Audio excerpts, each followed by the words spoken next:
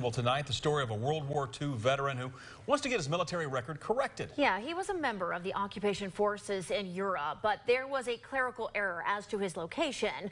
Well, the veteran and his wife called WATE 6 on Your Side consumer reporter Don Dare to tell their story. Don? Well, the veteran's record shows that he was in Germany, but that record is wrong.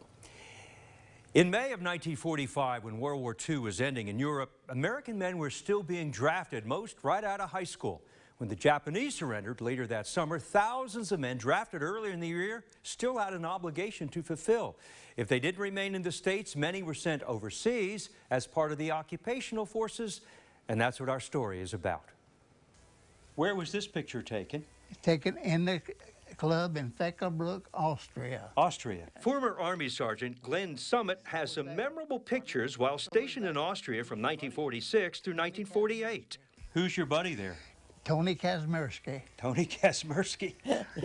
He was your buddy? He was my buddy. Glenn and his wife Irma enjoy seeing pictures of their youth.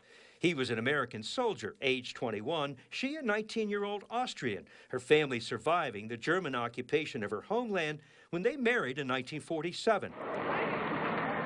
This film, taken by American forces, shows the U.S. occupation of Austria after the war had ended.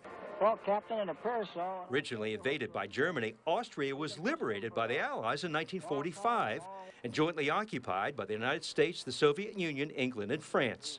At that time, there was a lot of soldiers coming home from all over the world, really. Glenn was drafted after graduating from high school in 1945. With a 2-year stint to fulfill in the Army, he would be sent overseas in 1946. I landed in Le Havre, France, and from there, we proceeded by train to, ended up in Austria. I wanted to go to the movie. Shortly after arriving in Austria, Irma and Glenn met on his weekend furlough. Within a year, they would marry in Irma's hometown. He has saved all of his military patches, which he showed to us. This is the right shoulder patch that I was entitled to wear while I served in Austria. And this other one is the patch that specified United States Forces Austria, was their left shoulder patch. As far as Glenn's concerned, he has all the proof to show of his post-World War II duty, yet his Army records show he was assigned to Germany. It has occupational duty, and then for instance, it has Germany written there. And I marked it out and put Austria there because that's where I really was. On these Army papers, why did they put in Germany? I was ready to go to civilian life. So you didn't catch the mistake? That's exactly right. You were anxious to get home? I was anxious to get home, yes, I was. I didn't catch my mistake or their mistake. But now, after more than 70 years, he'd like the mistake corrected. He wants things straightened out.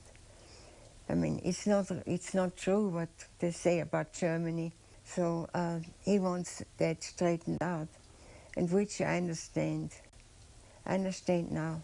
Mr. Summit retired from the Tennessee National Guard in the 1980s. He's written to the government to get his World War II record straight, but has had no luck. I just hadn't heard anybody, and I just thought maybe that you might head me in the right direction to get it changed. The incorrect notation on his record carries no consequences, but it matters to Glenn.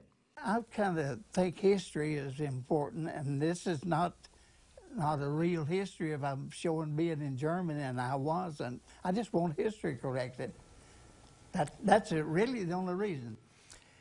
Now, we did some research and discovered there is a way for Mr. Summit to have his record changed and to accurately reflect where he was assigned after the war. It's DD Form 149.